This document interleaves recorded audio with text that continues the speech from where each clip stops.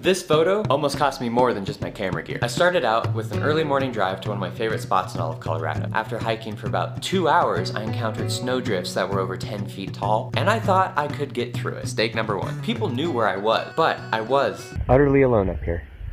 Mistake number two. I thought I could tent camp at the top of this spot, but the wind was so bad that when I was trying to set my tent up, it ripped it out of the ground and blew it down the canyon. I spent most of my remaining energy trying to recover my tent and bring it back. Because at that point, taking this photo was not worth my own safety, and it could have gotten really bad. I had to try to make my way back down what I had just attempted with the light fading. I definitely got stuck in the snow at least 3 times. After a night of rest and recovery, I regrouped and found another route up the mountain where I was able to actually spend a night and wake up to one of the most amazing views I've ever seen here in Colorado.